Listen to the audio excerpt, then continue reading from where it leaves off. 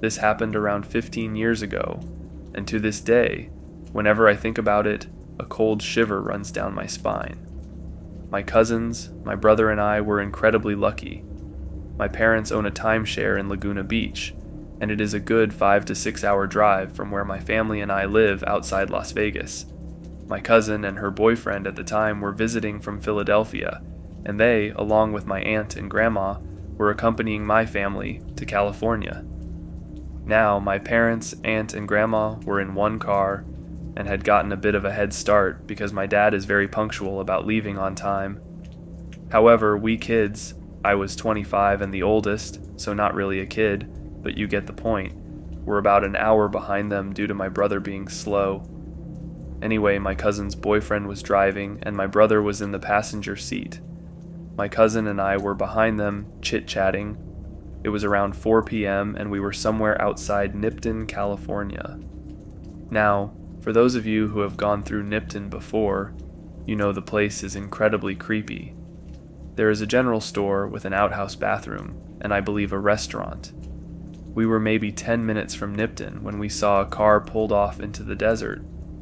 We drove by, and my brother said, "There's a guy lying in the desert." We went back and forth about calling 911 when we realized none of us had any signal. This was before smartphones were widespread. I was able to get service if I held up my phone slightly.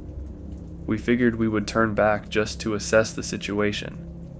We turned back, and my brother and my cousin's boyfriend got out and started calling to the guy, asking if he was okay. There was no answer, and just as they decided to step closer to see if this guy was dead, my cousin and I spotted two people hiding behind the car's trunk. We screamed for my brother and her boyfriend, and I think they had heard rustling because they sprinted back and piled into the car. Meanwhile, the guy who was supposedly injured sat up, and two scary-looking men appeared. My cousin's boyfriend took off, and we were all freaking out. Meanwhile, I had bars, so I called 911 to report what happened. We pulled into Nipton while I talked to a dispatcher who took my information and said she would send someone out there. We decided not to stop, we just wanted to keep going. I would like to say that is the end of my story and that we made our way to the beach, but it is not. We continued to Baker and decided we were safe enough to pull into the Mad Greek for a bathroom break and some strawberry shakes and gyros. We were waiting for our order when my cousin's boyfriend came over to the table looking like he had seen a ghost. He pointed outside, across from the Mad Greek at the little trading post where we had parked our car. Guess who pulled in 3 cars down? Yes, if you guessed the 3 rough-looking men, you would be right. They got out, looked around, and walked into the post. Meanwhile, we were getting our food to go and devising a way to get out of town without any trouble. However, fate was on our side that day because those 3 came out of the store carrying beer. Thank God for the RV that was sandwiched between our SUV and their car. They got in their car, pulled out, and sped off like madmen. We took that as our cue and a sign from above to get out of there. We ran to our car, got in, and did not stop again until we reached Laguna. I never heard back from anyone regarding my call to the police. To this day, we all regard it as the scariest thing that ever happened to any of us, and I refuse to take the Nipton cutoff route even if it is a shortcut.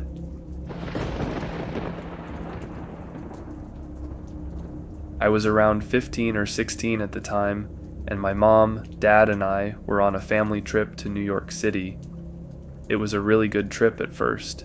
We visited the Statue of Liberty, Madison Square Garden, Times Square, etc., and for the most part, it was a normal vacation. But towards the end of our trip, everything went to chaos. It was our last day there, and we were trying to get back to the airport, so we decided to take an Uber. A couple of minutes passed, and a gray Civic pulled up to the sidewalk we were on. I remember noticing that he had Lyft and Uber stickers on his car in multiple places, almost excessively. It felt like he was trying to prove that he was our Uber. It was just a small thing, but looking back, I really wish I had taken more concern about how suspicious this guy was. Moving on, we were running late, so I'm guessing my dad didn't really pay attention to the license plate because this guy was definitely not an Uber driver. He was a lanky African-American man wearing clothes akin to rags and looked like he was drugged out, but at the time, nothing seemed off to us. Again, we were running late, and what happened was the least of our expectations. The ride was normal until we got to the airport. We all expected him to get off the highway and let us off. He didn't. Instead, he casually continued down the highway, past where we wanted to be dropped off. This was when my dad noticed that the man didn't have a meter or his phone set up with the Uber GPS open. We were starting to get worried, and my dad asked him in a stern voice, "Excuse me, where's your meter?" The man stayed silent.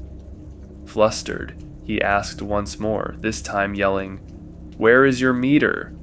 Again, no reply, but at this point, the man started dashing down the highway, weaving past other cars, and just driving very dangerously. We were all panicking. My dad was screaming at him to let us off. My mother was crying and praying with her rosary, and I was in shock. I froze up. I couldn't even cry or scream as much as I so desperately wanted to. I was completely immobilized. This continued for a while, driving down an unfamiliar road to God knows where, with the car only getting faster and faster. I started having those classic end-of-the-road type thoughts like, holy shit, this might be it, and there's nothing I can do about it. But luckily, we were saved. I don't know if we passed by it, or if someone in a car we passed had called the cops, but we soon heard sirens blaring behind us, and we were being tailed at high speed by multiple police cars. One of the cops had a megaphone or something to amplify their voice and screamed out for the man to pull over. Obviously, he put up a fight, and the police had to actually cut him off for him to finally stop. The police helped us out of the car and got all our things from the trunk, while putting blankets around us and telling us that it was going to be okay and that we were safe. At this moment, I felt the biggest wave of relief wash over me that I have ever felt in my life. Don't get me wrong, it still messed me and my family up hard, and I was still left pretty traumatized, but I was at least glad that my family and I were alive and safe. The police gave us a ride back to the airport, and everything went as planned from that point on. But holy shit, am I glad that I never had to find out where this guy was taking us and what he was planning to do with us. Just thinking about it still gives me goosebumps.